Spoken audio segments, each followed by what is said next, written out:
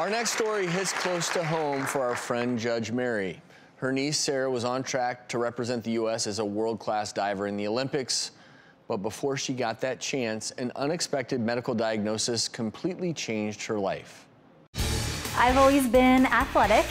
In college, I started competing nationally in diving. And I was selected to compete at the World University Games. I got to Thailand, and during practice, I felt like my eyes were going a little cross-eyed, and I felt very weak. My legs felt like they were gonna give out. They took me to an eye doctor, and he said that my vision was fine, and so I decided to continue diving. And I crashed pretty much every dive. When I got back to the States, I started training for Olympic trials, but I just was exhausted all the time. And after I got to a point that I could barely even do 10 sit-ups, I knew something was wrong. And so I went from doctor to doctor to doctor.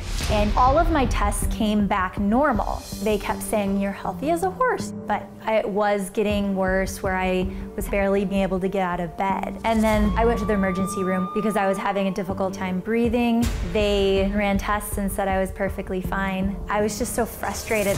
That's when I started doing my own research. I came across an autoimmune neuromuscular disorder called myasthenia gravis, and I knew it was it.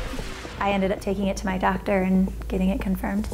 I was relieved to get the diagnosis. However, there is no cure. But there are a lot of treatment options that help keep my symptoms under control. I make sure that I'm eating healthy and I'm an advocate for myself. And even though they're daily struggles, I was able to be a teacher. I also was able to get married, and am so grateful for everyone else in my family. There's still life out there to live. You just take one step at a time.